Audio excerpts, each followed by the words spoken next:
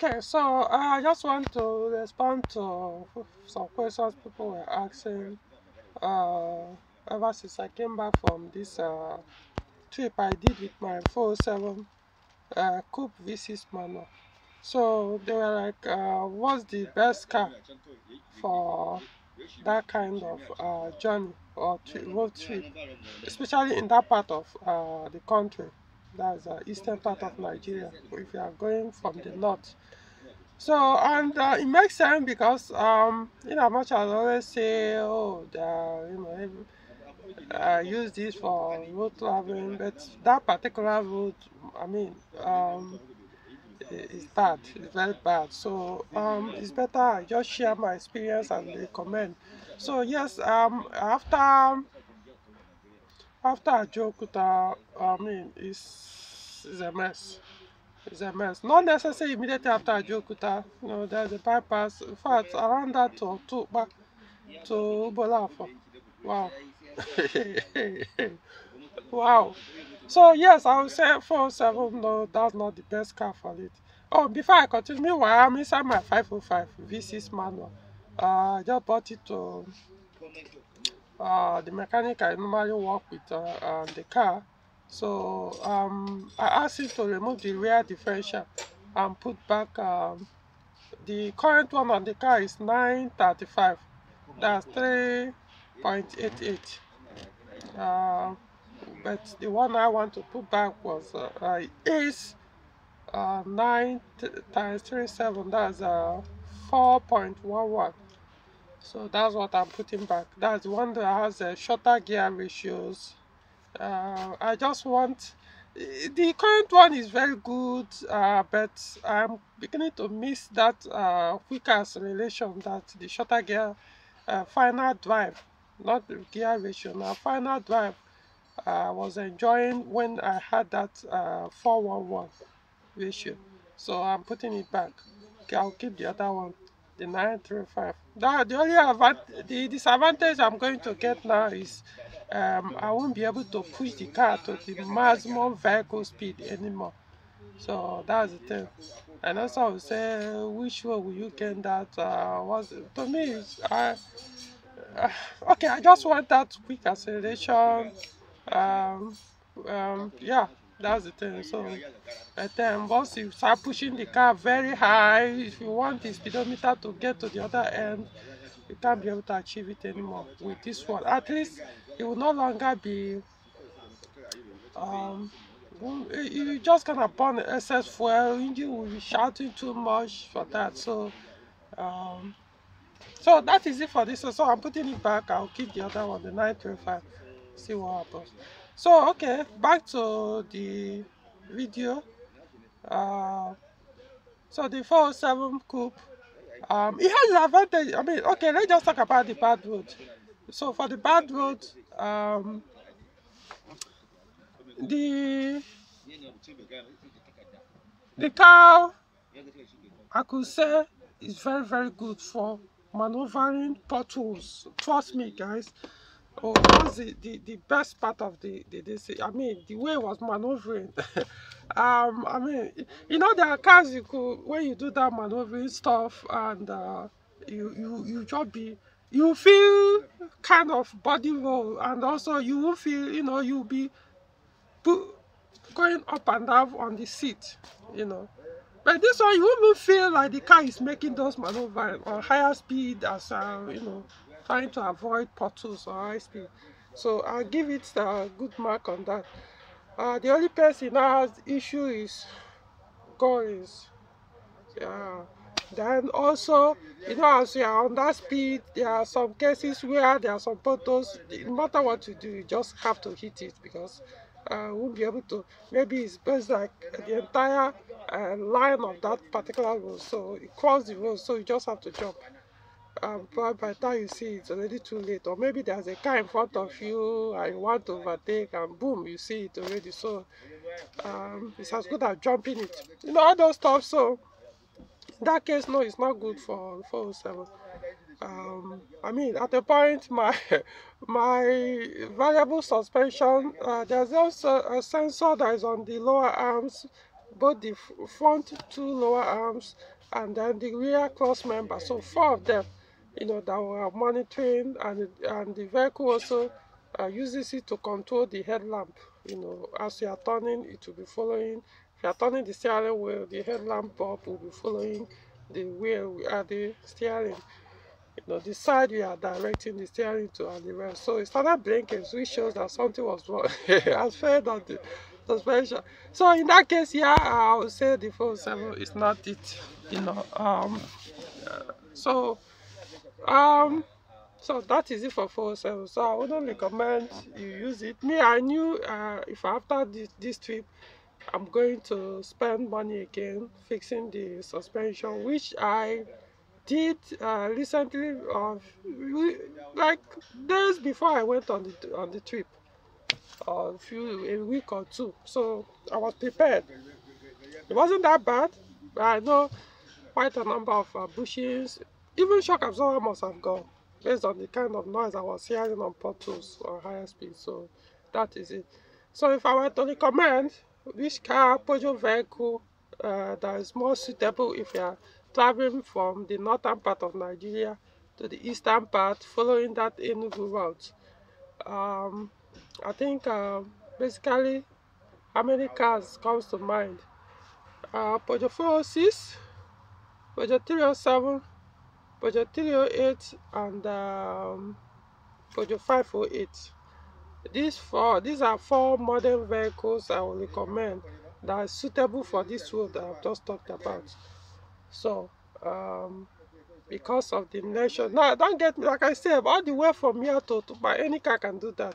The roads are bad though, but like I said, where you now start you know, realize that, man, this is not good, is by the time you get to back to that, that's a mess.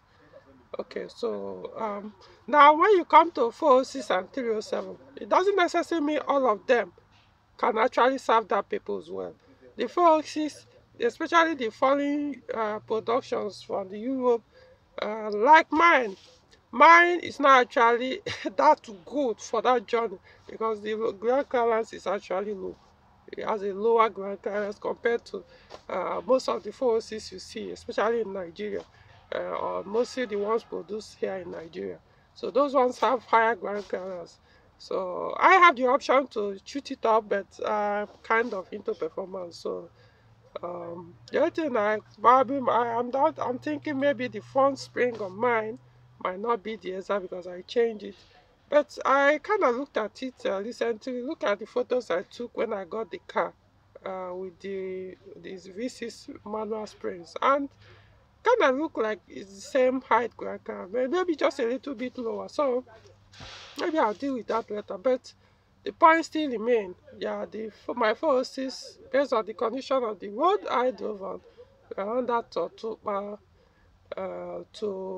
Ubola for, it's still not good for it. But I would say generally 406 can serve. Of course, you can increase the height if you want. 307 the same. 307, okay, let's just leave it at 307 first. 307, foreign use, most of them are also lower. If you may have to do something, if it's foreign, to increase the ground clearance for that sort of road, or you get the Nigerian productions, those ones, if they still has the original shock absorber springs, they will be much higher. They'll be sitting up much higher.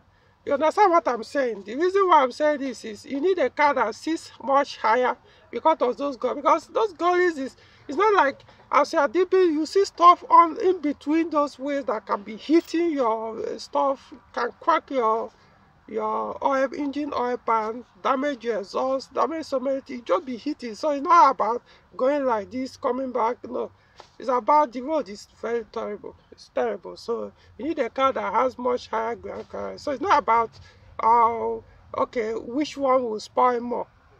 The suspension will spoil more. No, I'm talking about which suspension, which vehicle can be able to grind, pass through all those things without you damaging anything under your vehicle, hitting any part of your car, the bumper, the rear bumper, the front bumper, the rear bumper, any parts.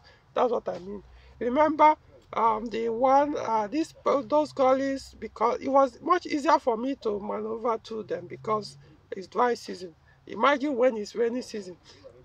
Considering my coupe is very low, so if I've attempted it, man, if any as I'm putting the head, water will just gush into the entire engine bay, and this is so that's the point.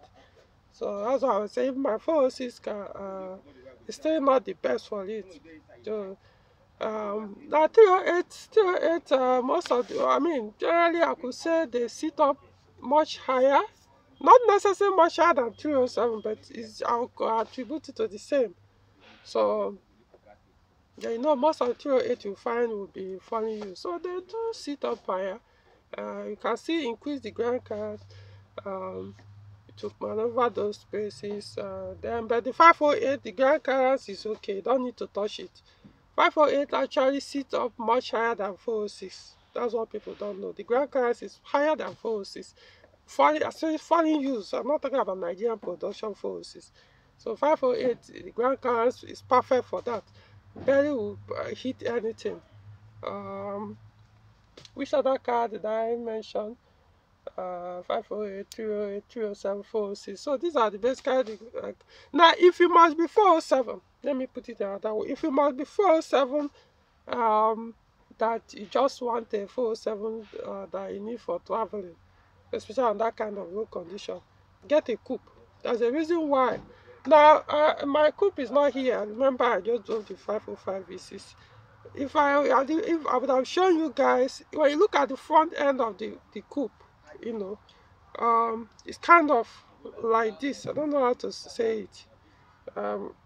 Kind of curved up like this. So unlike the saloon and station wagon, that those who own this will tell that the nose is almost on the same level with the entire bottom of the car. So anything you are doing, you see the bumpers crashing, hitting. Never, as in throughout no matter how all those journeys I did, every part of the road that I drove up, the front end did not touch anywhere. That's how good they designed the 407 front end. It curved up, so no matter what, it don't, even without oil, though I have a metal protector on that engine, but it didn't even touch anywhere. There was nothing. It didn't even touch. There are bumps on those highways that, I mean, look like the height is almost like a tire of a vehicle. So I was expecting that, oh, before the front tires could even climb those bumps, the bumper would crash or hit or even pull out the bumper. Nothing, no sound, didn't touch anything. So 407 coupe is very good for that. So if it must be this thing, then go for the 407 coupe. If it's saloon or station wagon, you are going to hear it. The only time you will not be experience it is now if you now increase the ground clearance, not basically with tires. You have to tamper the shock absorbers. You know, there's a way they do it to push it up to go very high. That's the only way you might not touch it. I mean, I'm not wrecking or cracking or pulling out your bumper, your front bumper. That's how bad those roads are. Even not just I mean, I'm not talking about just the bad one. I'm talking about even the bumps. You know, it's very horrible. People don't even have any brain. I mean, on a highway, it didn't even put any sign that you are putting bombs. This is a highway. This is not like inside city or something. You just put bombs, no sign. I mean, there are about 2 of them or 3 of them that were not there. All those while I was using that road, and they now created it so that you'll be driving with intention that that particular road is free, that particular side. All of a sudden, you are very close to it already. So there's nothing you can do. If you apply brakes so sharply like that, it can veer you off the road. You know, so you just have to jump in. So all those things have contributed to my suspension components failed, and the rest started making noise. I could tell if at a point I see one of the shock absorber springs broke. But how I knew it wouldn't broke, because it still maintained the same level and the car could still do all those maneuvering and remain stable. You know, no, that coupe is perfect. I mean, it's sweet for for high speed maneuvering. It's very good. I love that car for that. So that's all I could say. Now when it comes to the 407, no, yeah, you could go for coupe. Or I think if you want a car you want to maintain the factory ground clearance, 407 you want to maintain the factory ground clearance and still do all those trips, use the 407 coupe. Trust me. The only thing is, yeah, you will not spend in changing when you are done with those things. You have to, some bushings will fail, shock absorber might fail, ball joints might fail. Those are things you do. But for things to be hitting under the car, trust me, as wide as the car is, as sporty as the car is, still Peugeot did it in such a way that with the factory tire sizes and the factory suspension height, you barely will touch the ground. Trust me. I know people will not believe this. All you need is go and drive a factory for saloon, 407 saloon or station wagon that didn't tamper with the suspension. You understand what I'm saying. You know, I don't know what they did on that 407 coupe. So that's the only car I would recommend. I've traveled with 407 saloon coupe, no, saloon and station wagon. Basically, no, because even the station wagon is supposed to have a higher ground clearance than saloon and coupe, but in 407 they remain the same. So normally station wagon estate is meant to stay higher, but they didn't do that on the 407. They made it like a sporty or like saloon, you know. So that's how I'll say. So that's my advice. 508, 307,